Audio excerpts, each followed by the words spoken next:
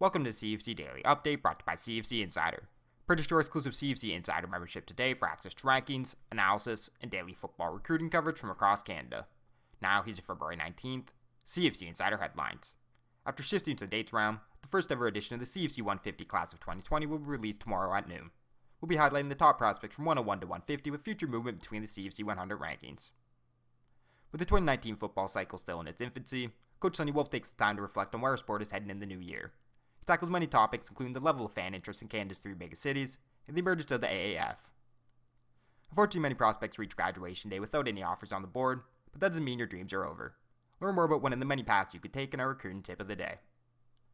Last reminder to all players looking for a spot in the CFC prospect game on TSN, we're now selecting the best talent for an invite to the tryouts in March. You can view the entire tryout schedule on CFC, and still nominate athletes until February 28th. This has been your daily update brought to you by CFC Insider.